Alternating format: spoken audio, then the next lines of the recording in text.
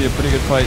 S4 on the lines, gonna start off with a BKB. That is gonna be the 10-second charge. The Sunray heal coming through. Illidan though is still alive. Now Boyd gonna jump up with the Venge or just not kill anybody. And yeah, there's the swap out. Actually, it was a kind of a botched glimpse, I think, that got him out. So the swap wasn't even have to. No, swap wasn't enough to go. Okay.